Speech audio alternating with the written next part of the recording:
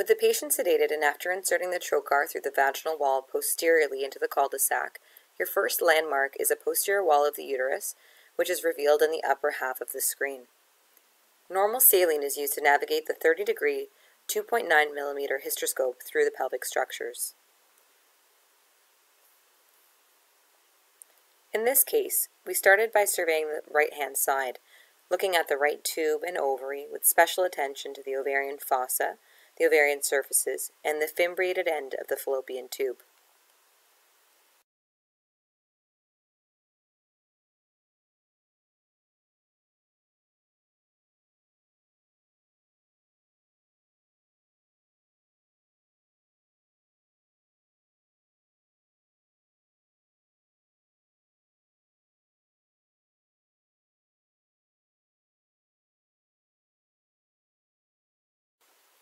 During our survey, peritubal and periovarian adhesions were encountered. You can observe the different vascular pattern of the fallopian tube compared to that of the small bowel. One can also perform fimbrioscopy, going through the distal tube and observing the health of the tubal mucosa.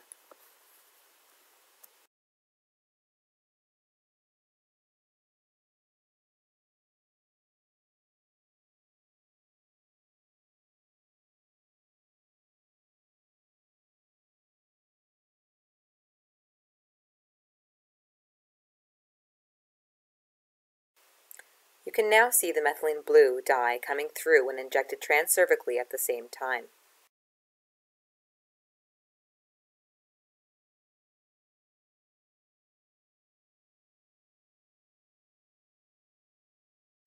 You can also see the methylene blue dye that had come from the left fallopian tube, confirming tubal patency bilaterally.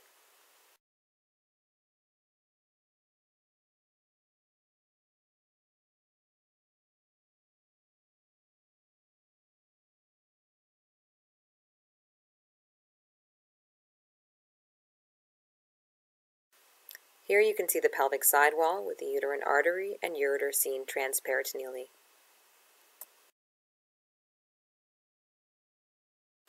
To complete the survey of the pelvis, one has to come down and examine the peritoneal surfaces of the cul-de-sac and perirectal areas.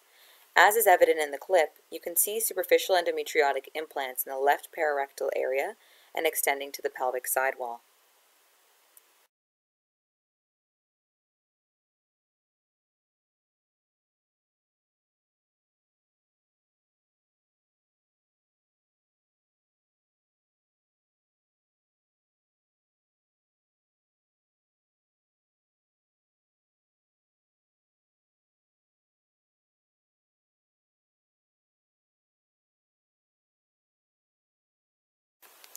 It is important to note the different orientation approaching the pelvis from below, the opposite direction compared to conventional laparoscopy.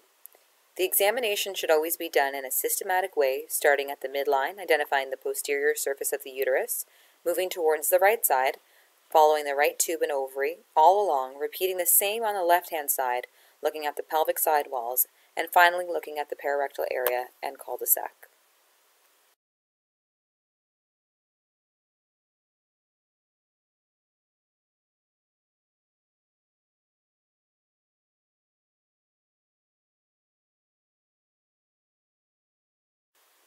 Limited operative intervention is also possible by dividing adhesions or ablating surface endometriosis.